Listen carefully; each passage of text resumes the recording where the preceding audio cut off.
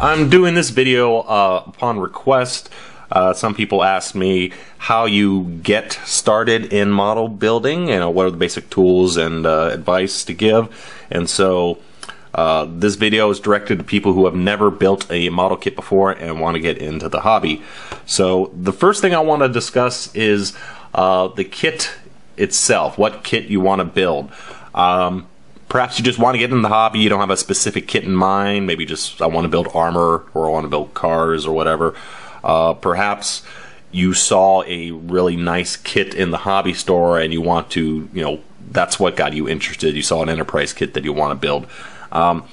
There is a general rule of thumb that says you're probably going to destroy about the first dozen kits that you buy, either just because they're not going to go together as easily as you thought, or you're going to screw something up along the way and damage the model, get frustrated with it. But I can attest to it, yeah, you're going to destroy a lot of kits.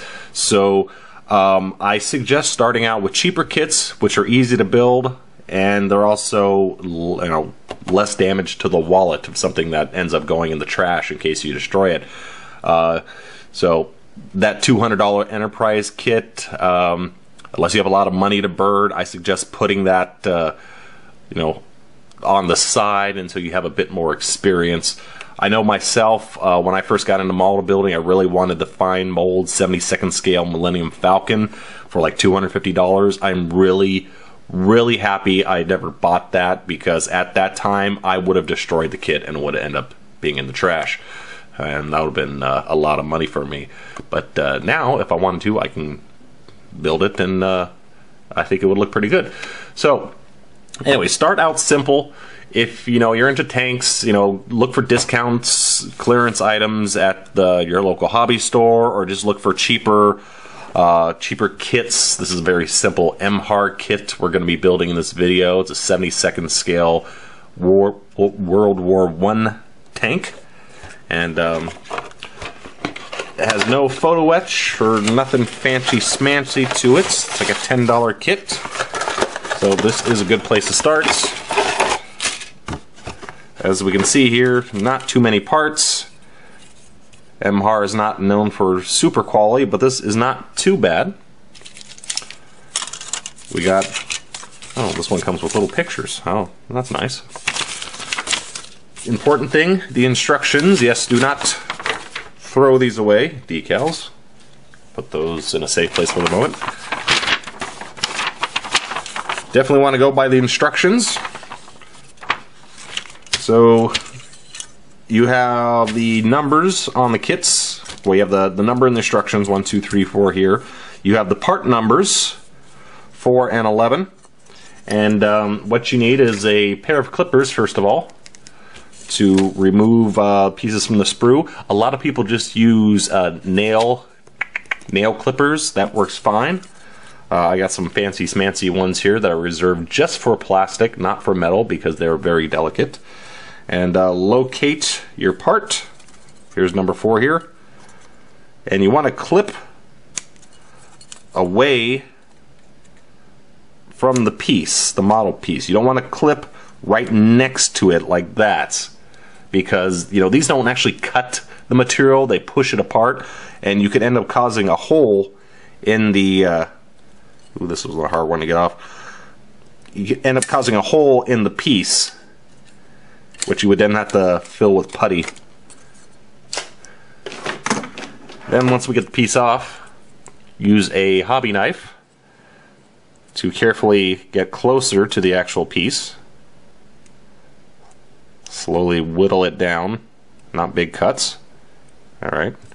Again, don't cut into the piece itself.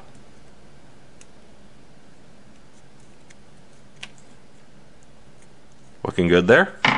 And then, finally, we want a sanding stick. These are little foam sanding sticks you could find at hobby stores. They work very well because you can't put too much pressure on the piece. And we'll just sand down so that little burr is flush with the rest of the model, with the rest of the piece. And there we go, we are smooth. And now we can cut out number 11 and do the same thing. Work continues on putting the kit together here, and occasionally you'll have a seam line that you have to remove. You can see that line going down the center of these tracks here. And plastic model kits are they're molded in two molds that go together like this, and the plastic material is injected in between them, and so where those two molds meet, you can get a seam line on your parts. So you can take it off with a file, but a hobby knife just like this also, you can use that on occasion. So just scrape it lightly against the seam line, and it'll come right off. Again, you can use the file for this as well, but this getting the big file in here would be a little bit difficult. And this is just a quick, simple job right here. And luckily, because most of the tracks are going to be hidden either on the bottom of the tank or they're going to be covered up by the chassis, I only have to do the front section here. So no sense in wasting time cleaning up all this extra area here. I already did some of the assembly on this tank because it does not go together well. That's one of the problems with MHAR. Build quality is not the best. But anyway, we're getting to the gluing stage, and for plastic glue, quote unquote, I really recommend Tamiya extra thin cement. Now, plastic cement is not glue, even though I just said glue, it's not. Glue is a material that is very sticky, and you put two things together to stick them. Plastic cement is actually a solvent. It actually melts the plastic, and then when you put the pieces together, when it dries, it forms one solid piece, and it's much stronger than super glue, and it's much easier to clean up because super glue, you put it on and then you have to scrape it off. It's a lot harder than the plastic you're using it on. But to put this on, Tamiya, one of the benefits, it has a handy dandy little brush already on it. So two ways you can do this. Don't use a whole bunch. Dripping is bad. You can put a thin amount. Actually, I'll just do this. Put a very small amount on each side of where it's going to go. And it takes a few seconds to activate and start melting the plastic. And then you just press it together. And you need to hold it for a bit, like 30 seconds or so, depending on how much tension is on the piece. But that is about it. Second way to apply it is if you have a seam going across like this, you can just touch it to the seam, and the capillary action will just draw it down the seam line.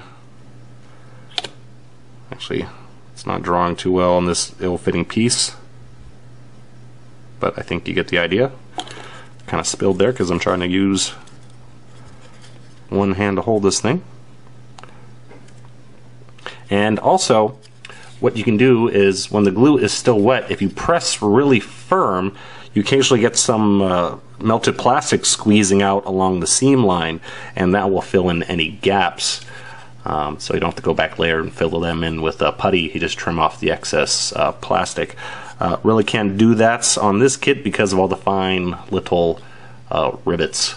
But there we go. That is a very ugly glue job. Not my best there, definitely. And a little bit better on this side. And if it doesn't stick, you can always just add a little more. There we go. That's going along the seam.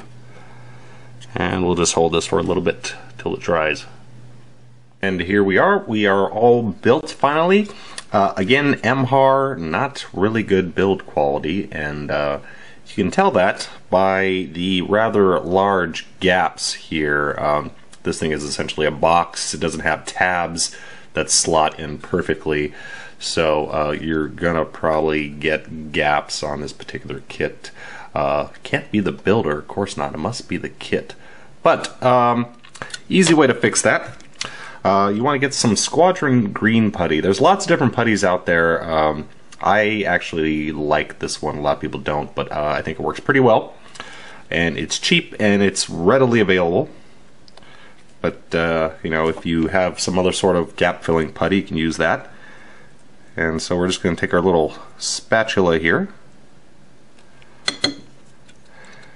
Actually, let me wipe some of that off, because these rivets are, have to be careful not to fill any of those in. And we're just going to smush it in.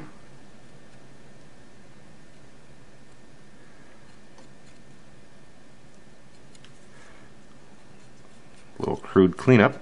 There we go. And this is one way to use this. Another way is you could thin it with acetone and make a paste, and then use a brush to put it on.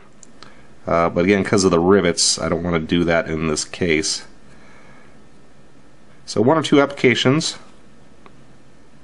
and then once it dries, we could scrape off any excess, smooth it out with a hobby knife or a file. In this case, because the rivets, it will be a hobby knife. But once we're done with this, we can go on to the painting. Now we've moved over to the airbrush booth, and just a quick word on airbrushes. What I have here, I have a air filter booth, I have an Iwata Eclipse CS, and I have a Badger airbrush over off to the side here. First of all, airbrushes are not mandatory, however they are very helpful. If you're just starting out, just stick with rattle cans, spray cans to do this type of work.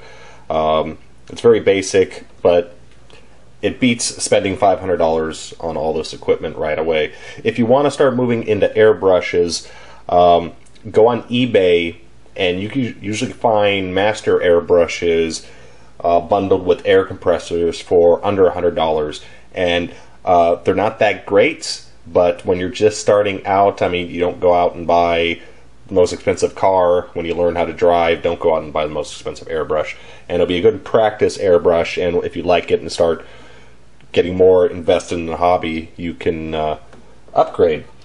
So that's what we got here. Oh, for the booth itself is also not necessary. If you just lay out enough newspapers, or if you do in the garage or someplace where all the paint particles and dust won't be an issue, go ahead and do that. But this costs usually around $75 to $80. You can find these on Amazon or what have you. Just sucks all the paint particles out and the fumes. So back to the model here. I've already primed the model with some primer. Primer, a lot of people say, is not necessary because this isn't a game model. This is not something that's going to be handled. So primer protects the paint and prevents chipping. If it's just a display, a lot of people think it's not required. I like priming everything because once you primer, go back and look over the whole miniature and look for any spots you missed, any flash that still needs to be trimmed off, any holes that need to be filled. That primer coat makes all that stuff a lot easier to see. So once that's done, go ahead and base coat, spray can, or I did it with the airbrush, some mix of German gray.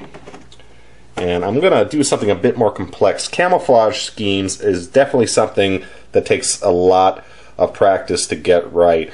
Remember when I was talking about you destroy about your first dozen models? This is a good example. I've destroyed a lot of models trying to figure out how to do camouflage. I'm still not good at it, so I can't give a whole bunch of advice, but I'm going to try it, and we'll see what happens here.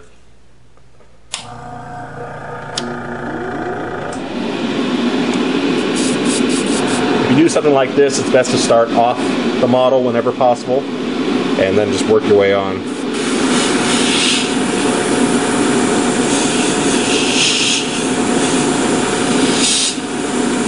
The airbrushing done, now you can go back to the desk and paint in some of the details, the tracks and the guns, for instance. Now, of course, paint whatever you want. Metallics I always like to mix with regular non-metallic paint so they're not too shiny. Not everything's painted sparkly silver, or actually never painted sparkly silver in for military. And tracks, even though they were metal, I mean they were like cast steel, and so they're not going to be shiny as well, especially with all the dirt and everything like that. So I usually like to put a little metallic, but cover that up as much as possible, especially with the washes later on. I just kind of mixed some colors I had on my palette here, with some silver, with some black, with some Panzer Aces rust color, because you definitely want to go for something closer to a brownish tone, but you got a lot of variety with tracks depending on what environment they're going over. I mean, light browns and dark browns and cleaner tracks. But yeah, just not too much to do on this particular kit because it's very small and just there's not much to paint. Tracks and the guns, and that's pretty much it. And then we can move on to the next step. All the extra little bits painted, went back to the airbrush booth and sprayed it with a gloss coat of Pledge with Future Shine. And that's for the decal step. And again, if you don't have an airbrush, there's an alternative. You can just use a rattle can of, say, testers. This is flat coat, but you want to use a gloss coat. And decals always need to go over gloss coats because you don't want any air trapped underneath, because it'll really show up all those little air bubbles. So anyway, that's what we're doing now. We're applying the decals. It's gloss coated. The decals are around here somewhere. There they are. So there you go. You just want to cut them out with a sharp knife. Always use a brand new hobby knife because you don't want any ripped edges. And you just dip it in water for a few seconds and put it on a paper towel, let it dry. And to apply decal, you can use like various decal setting solutions. Ordinary water works, just fine. It's very rare that I see any noticeable difference between using this stuff and water, but this is micro set, which supposedly helps the decal sit better. So I'll put a little bit on miniature or model, grab our decal, and use a brush or use the tip of a hobby knife to slide it off. Get the knife here, get it in the proper position. There we go. And then ordinary cotton swab, and just press it firmly out towards the edges to get rid of any water or decal setting solution underneath. And then once you're all done with all decaling, let them all dry for like an hour, and then spray another gloss coat or two over it to protect the decal.